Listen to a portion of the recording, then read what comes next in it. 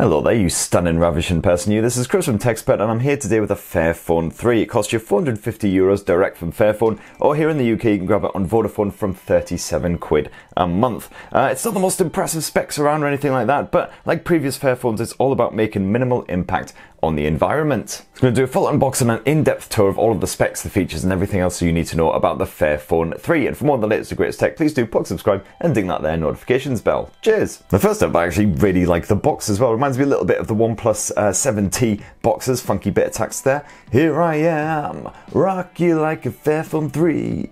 Okay, notice I've just cut that bit out. But yeah, no, seriously like it. It's a nice classy bit of minimalist IKEA style design work there. Very nice. There we go, there's the phone. I'm made for you, for your memories, for your connections, for your distractions, for our world, for the people, for the change.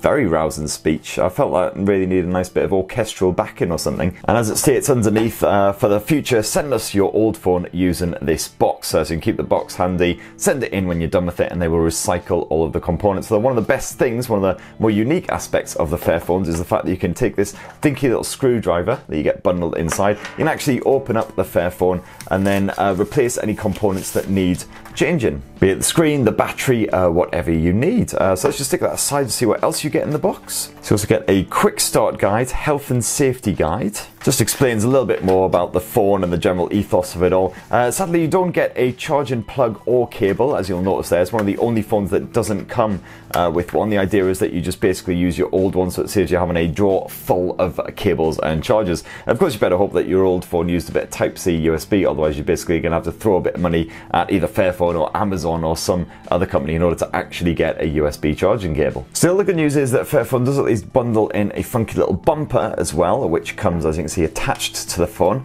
and it's certainly on there pretty damn solid, that's for sure. There we go. So there you go, just adds a little bit of extra protection to the Fairphone. It should be a fairly rugged beast in general anyway. Actually, I'll just leave the bumper off for now so we can check out the rest of the phone in its full naked glory. Definitely feels like a bit of a rugged mother, that's for sure. You get Gorilla Glass 5 on the front, so that'll add a bit of extra protection as well. And on the back here, as you can see there, it's actually a translucent design, as you can see inside into the battery and the various other components. And that translucent chassis is actually constructed from recycled materials as well, all fairly sourced and everything. As you can see there though, definitely a bit of a chunky monkey. Definitely reminds me of some of the old school Androids and those iPhones, of course. And 189 grams, definitely got a bit of a heft to it as well, although not quite as bad as some of the super massive 6.57 inch Androids that I've fondled in 2019. So as I mentioned before, one of the big deals of the Fairphone is the fact that you can open it up and you can replace any of the components inside basically. So there's a handy little tab thing here where you can just pull open the back, just like on traditional Android smartphones. There we go, that back plate just prizes off like so. That means you can immediately pull out the battery if you want and get that replaced. Again, just like all the old traditional Androids. As you can see there, you've got your micro SD memory card slot and you've got a dual SIM slot as well, SIM 1 and SIM 2, and that's separate from the micro SD, so that's good to see. And getting some serious nostalgia from all of this. And then of course you've got your dinky screwdriver, so if you want to replace any other bits, just get stuck in there. There are many screws and they're all absolutely tiny, so you'll have to be very careful that they don't go skittering off across the floor and get lost forever. I feel just like that jerry rig anything guy. This is amazing. Oh, these things are a real pain to get out. And you actually get them out of the bloody thing. The screwdriver doesn't appear to be magnetic, which is not really helping. Oh, shit. Oh, Christ. I've gone and lost it. I've lost the bloody screwdriver. Where the hell is it? Okay, well, I've actually lost the screwdriver, and this is going to take forever anyway, because there's like a million screws, so you get the general idea. So let's just see if we've got any gas in the tank, and then we can get the Fairphone 3 all set up and take a bit of a tour of the software. So there we have it. The Fairphone 3 is all set up and ready to rock. Now, first of all, that displays a 5.65 inch Full HD Plus IPS panel, one of the smallest displays you'll find on any smartphone in 2019. Unfortunately, as you can see, they're fairly chunky bezels as well, so it doesn't mean that the Fairphone 3 is a compact handset. It's definitely a bit of a handful, can just about reach up to that notifications drawer and the rest. Gotta say as well, it's quite weird having the power button and the volume buttons housed here on the left edge of the smartphone as well. I'm so used to them being on the right, but certainly pleasingly comfortable to use, no worries on that front. As you can see there, you've actually got a rear-mounted physical fingerprint sensor sensor here on the back end of the Fairphone 3 as well, something that's becoming quite the rarity in 2019, which is a bit of a shame. It's housed really far up the handset though, almost to the very top edge, so I'm finding that I'm having to stretch a little bit in order to reach it, but once you do tap it, it seems pretty responsive and accurate, and you're in your desktops within about a second or so. Get back to that panel briefly as well. As I mentioned before, it's a Full HD plus IPS screen, so it seems absolutely fine for your HD content. As you can see, they're just streaming a bit of Full HD Ghostbuster trailer action. Color reproduction seems absolutely natural. On top brightness, not one of the best. This is pretty much top brightness here, and it's not exactly eye-shatteringly powerful, but hopefully will prove alright for your outdoor shenanigans. Come on, darling.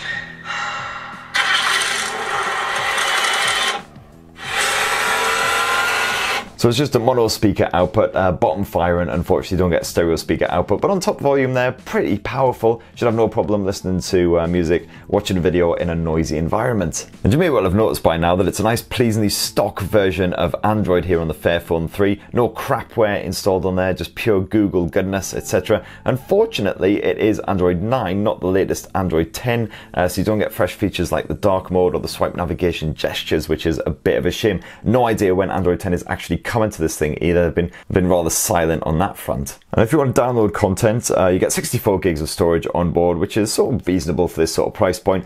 Good news is it is expandable via micro SD up to a further 400 gigs, so no worries there. As for what's running the show, well, it's Qualcomm Snapdragon 632 platform backed by 4 gigs of RAM. Now, the Snapdragon 632 is a fairly basic chipset found in the likes of the Motorola G7 and the G7 Power, a couple of phones which are considerably less expensive than the Fairphone 3. Overall, I found that those phones ran absolutely fine for everyday shenanigans. As long as you don't expect to get super smooth frame rates while gaming or anything like that, you know, they'll do the job for a bit of web browsing, media streaming, things like that. Of course, it is a bit of a shame that a €450 phone sports that 600 series Snapdragon chipset rather than one of the 700s or perhaps even the flagship 800. Still, hopefully it means that the 3000 mAh battery will give you all day life, no problems at all. You've got the usual, of course, battery managers, all that kind of shenanigans in there as well. I'll be giving this a full-on testing as my personal handset as well, so I will give you an update in my in-depth Fairphone 3 review when that comes probably in the new year. And then last up on the hardware front is the single lens Ray snapper, quite a rarity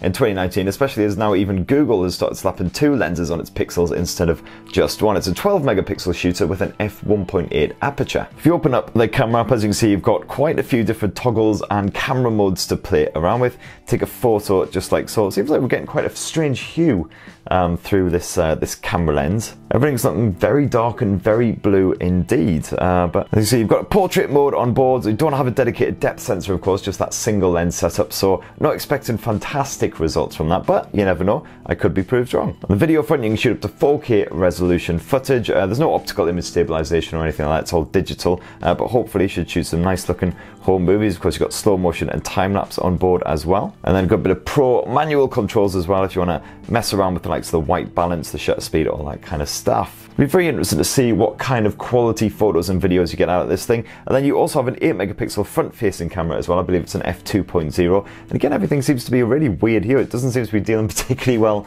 with these studio lights. So yeah, I'll be keeping an eye on that for sure.